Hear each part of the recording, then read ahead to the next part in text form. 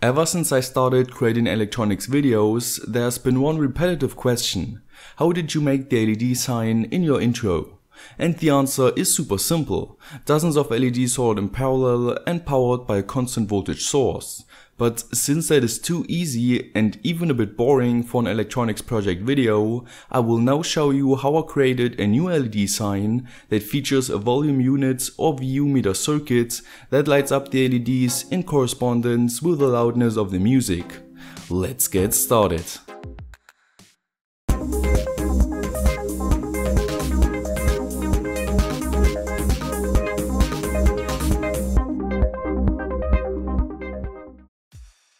First off, we're going to need the LED sign itself. For that, I used the software Logmaster with a Stripboard template to create my initial design by placing 73 green LEDs on the board to form the word music.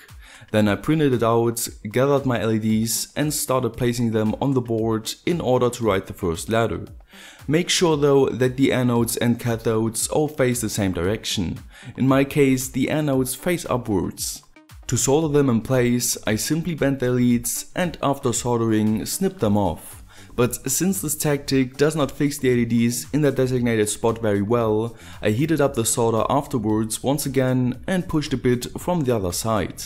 This way the results look pretty decent. I then repeated this process for every one of the remaining 4 letters, which took about half an hour.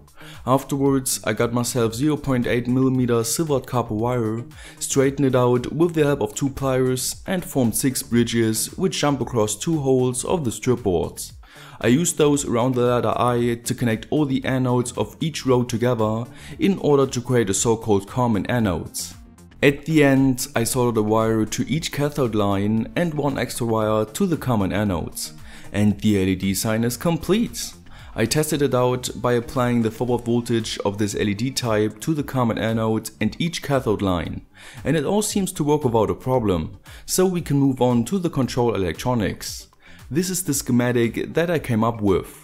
Looks confusing at first, but let me explain.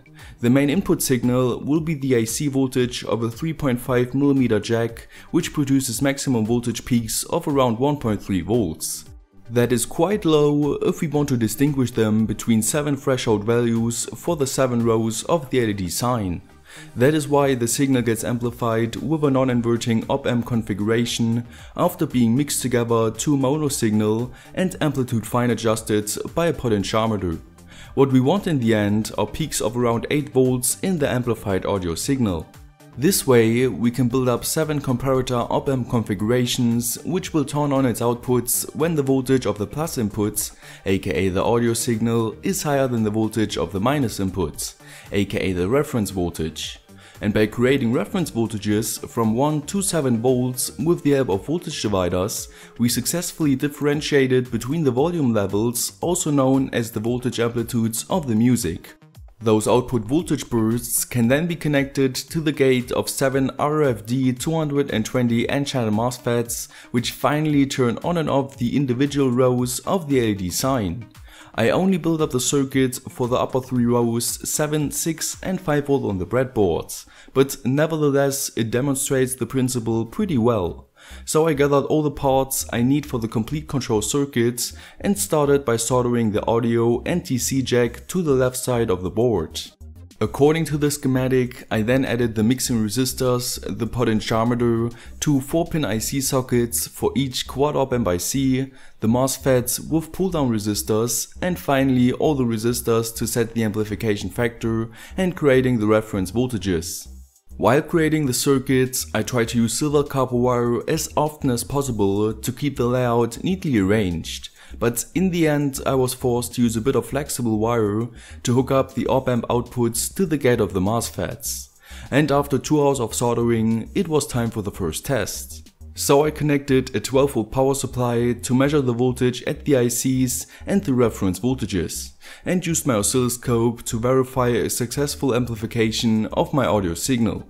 Afterwards, I mounted a buck converter to the board, hooked it up to the 12V power line, set its output voltage slightly higher than the forward voltage of my LEDs, connected the positive output to the common anodes and the cathode lines to the drain of the corresponding MOSFETs. Then I drilled 3mm holes in each corner of the two boards, used 20mm spacers and M3 bolts to join them together, and the project was complete.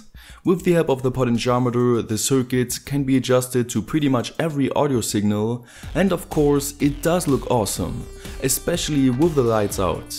I hope you like this project, and if you want to build something similar, you can find all the necessary information in the video description.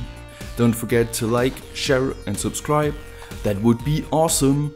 Consider supporting me through Patreon in order to keep such videos coming. Stay creative, and I will see you next time.